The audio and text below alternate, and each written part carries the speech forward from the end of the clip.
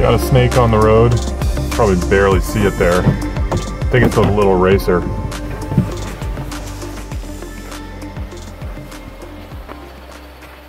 Hey, little buddy. Ow, gotcha. Ow. Little juvenile southern black racer.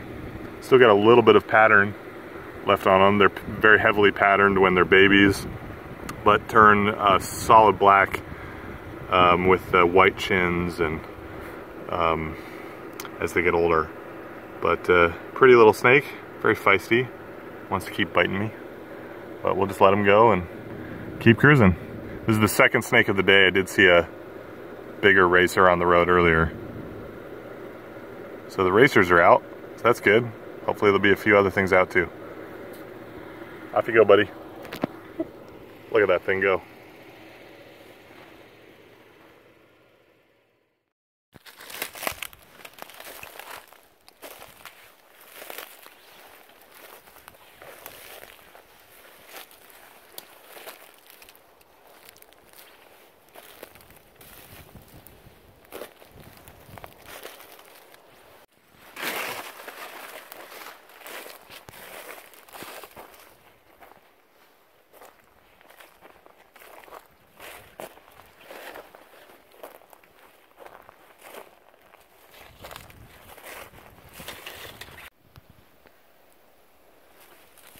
Just walking through the sandhills,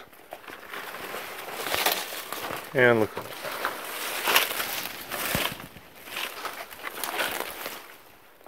there's an armadillo down there, digging away.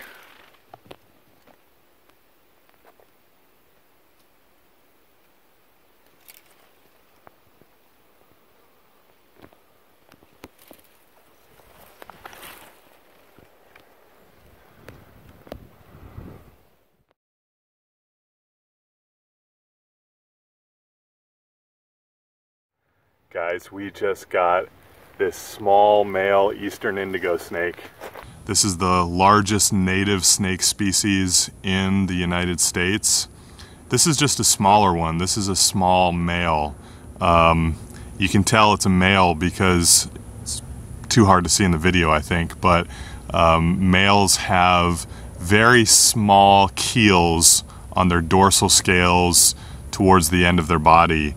Especially as they get bigger. This one is a little bit hard to see because it's a smaller male, maybe about 4 feet long, but I've seen them a lot more clearly on 6 to 7 foot males for sure. This is an amazing specimen, super clean, probably just shed his skin recently. Nice red on his face and chin and throat. Gorgeous specimen. Now, these are, in my opinion, one of the coolest snakes that we have here in the United States, not only because of their record size being up over 8 feet, but because of just their habits and their ability to hunt so many different animals. Their Latin name means emperor of the forest, and they certainly live up to that title. These snakes eat just about anything that they can fit into their mouths: rodents, birds, reptiles, even other snakes, and even venomous snake species. Indigo snakes have been known to eat eastern diamondback rattlesnakes, and they're immune to the venom of those snakes. And they're not constrictors.